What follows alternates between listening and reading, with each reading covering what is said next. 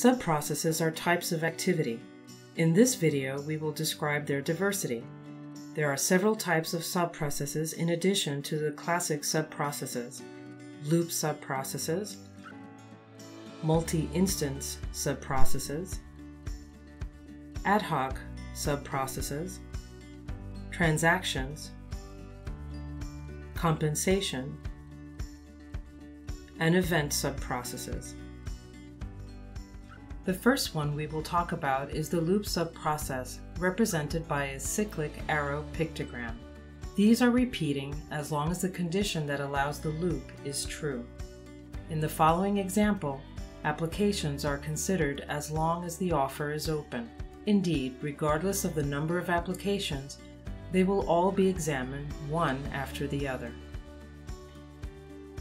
Multi-instance subprocesses are divided into two categories: sequential instances, which are represented by the vertical lines pictogram, and the parallel instances, represented by the horizontal lines pictogram. Sequential instances will repeat one after the other as many times as specified, while parallel instances will run simultaneously. In the case of a parallel instance, this is a perfect example of the situation.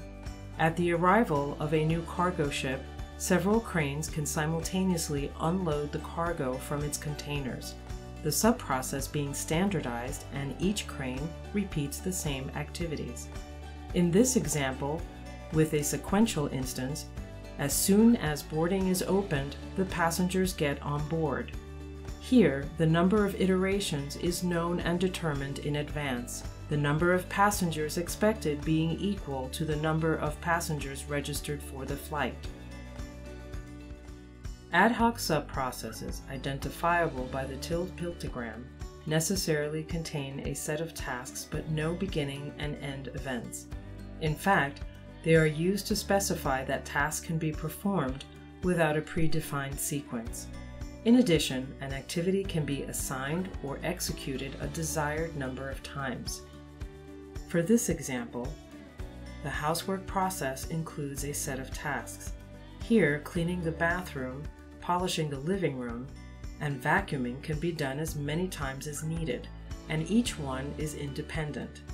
On the other hand, it is possible to change the subprocess and make the polishing of the living room dependent on the vacuuming. In this case, the activities are linked up. Event subprocesses. This type of subprocess is necessarily included in a process. They are callable at any time and triggered by an event as long as the process is running.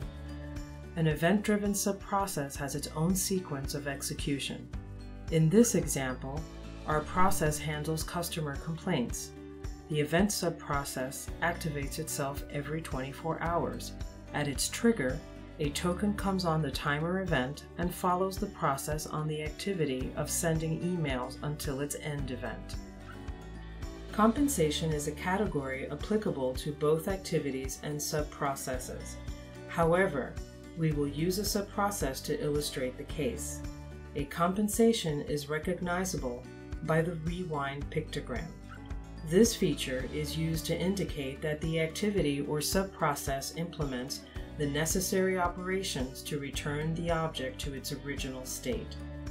This category of subprocesses and activity is triggered by a border event. For this example, using the compensation ensures that if there's a problem when booking, the booked content becomes available again. We will now go into more detail on these mechanics with the transactions. Transactions can be identified by the double thin contour. They are subprocesses that must be executed successfully or return to the initial state if at least one of its activities fails. In this example, we use a transaction for the first stage of our recruitment process. Upon receipt of an application, we enter into a transaction. The first activity is the creation of a profile on the intranet, for which compensation is provided. The second and the third ones have no compensation. In case any of the information proves to be false, an error is generated. The transaction ends, and the compensation allows the return to the initial state of the first activity. When the transaction is validated, the application is accepted.